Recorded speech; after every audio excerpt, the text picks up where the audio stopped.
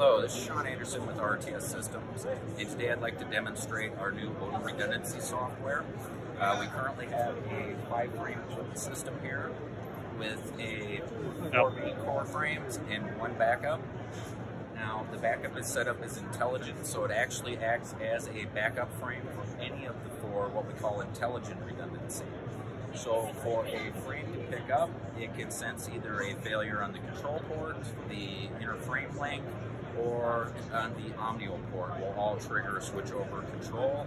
To simply demonstrate this, I'm just going to power off the first frame here.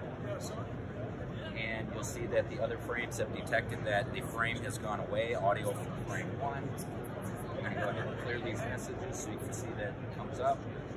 We have 2, 3, and 4.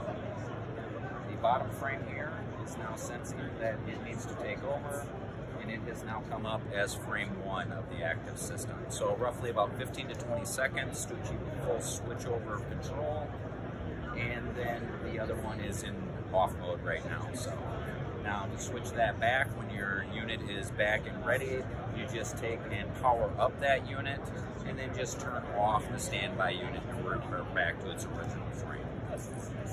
Thank you very much.